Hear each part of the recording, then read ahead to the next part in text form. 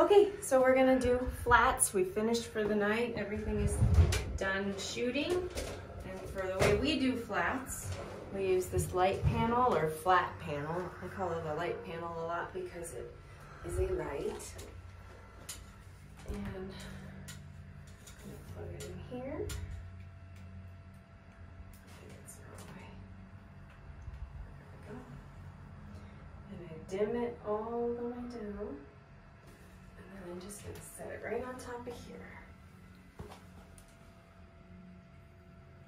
And I like to try to get it as centered as possible.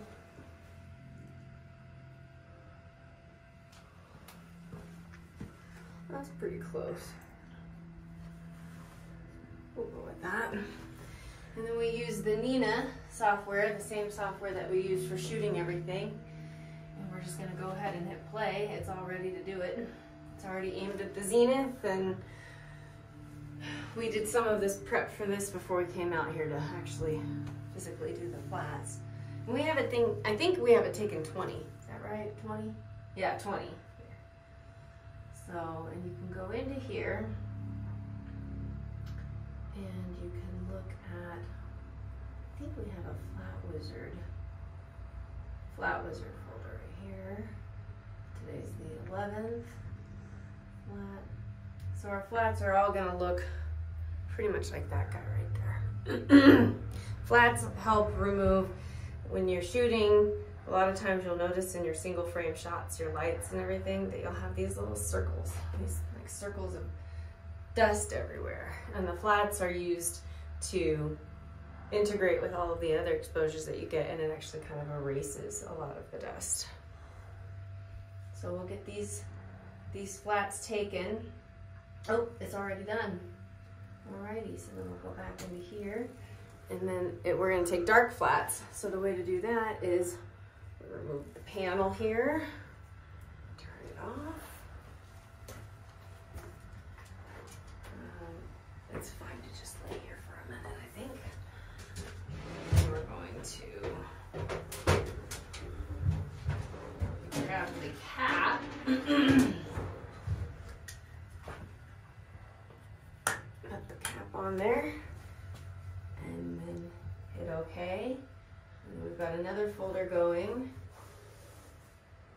for dark flats, and we can all kind of assume we know what those are going to look like. Pretty much nothing, absolutely zero.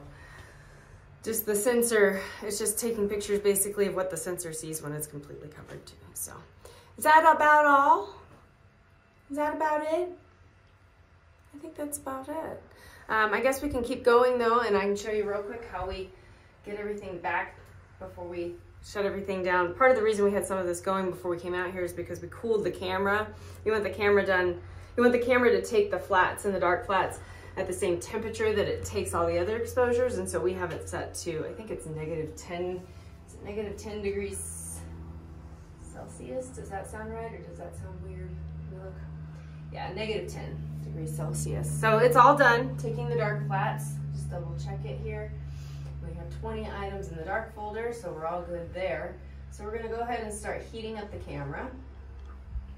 We're gonna go to the mount, and we're going to home the mount.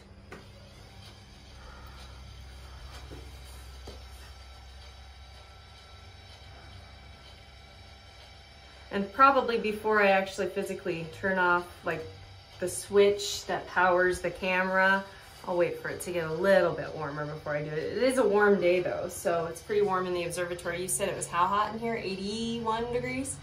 Is that about right? He just shrugs his shoulders. About 81 degrees in here, I think, but it's about 71 or so outside, so. Should I go ahead and put the cap on for the guide scope, babe, or just leave it off? Shrug, shrug. I'm just gonna leave it off. We may shoot tomorrow night anyway, so. All right, that's getting homed. We can go ahead and disconnect the mount. So it's done, right? Yeah, okay. Disconnect the mount.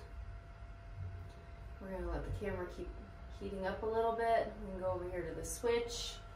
We can turn off The mount, should I go ahead and turn off the mount? Turn off the focuser? The dome? We'll leave the camera on. And why is there a second one for the mount? You don't want to answer any questions. Do I do anything with these? I pull her off. That's empty, but it's on. That's probably one of the ones we used for the light, for the flat panel.